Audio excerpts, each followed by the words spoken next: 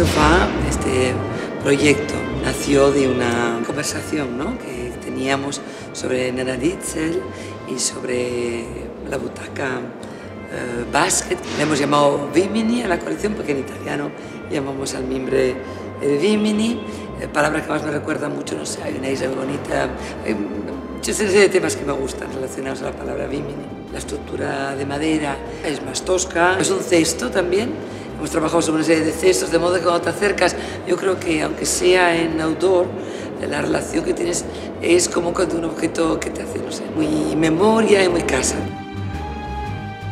Me apetecía volver a una cosa muy tradicional, volver a algo un poco modernista. Y el Bimini, este tipo de butacas con ese trenzado tan clásico, estos cestos, tienen su punto y era un poco ese tema. Vamos a continuar. Hay una butaca para mesa y hay el sofá en 2 dimensiones por ahora. Bueno, es una familia que ahí está.